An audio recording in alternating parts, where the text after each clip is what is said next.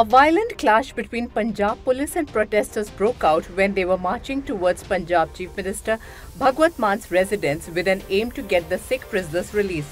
The protesters were being stopped by the police force at the Chandigarh-Mohali border by putting up the barricades.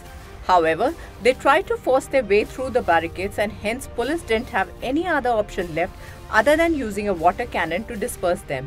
The angered and adamant protesters used swords and sticks to damage the water cannon vehicle, a Vajra, that is a riot-controlling vehicle, 2 police jeeps, a firefighting vehicle and some other vehicles. Non-violent protests were going on for a few days. However, they turned violent when the armed protesters joined in and thrashed the police personnel.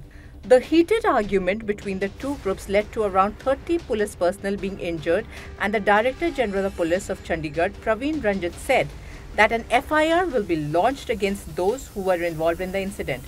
Under the banner of Qaumi Insaf Morcha, the protesters were demanding the release of Sikh prisoners who, according to them, have still been lodged in different prisons despite completing their sentences. They are also seeking justice in the 2015 sacrilege incident and police firing incident that happened in Faridkot.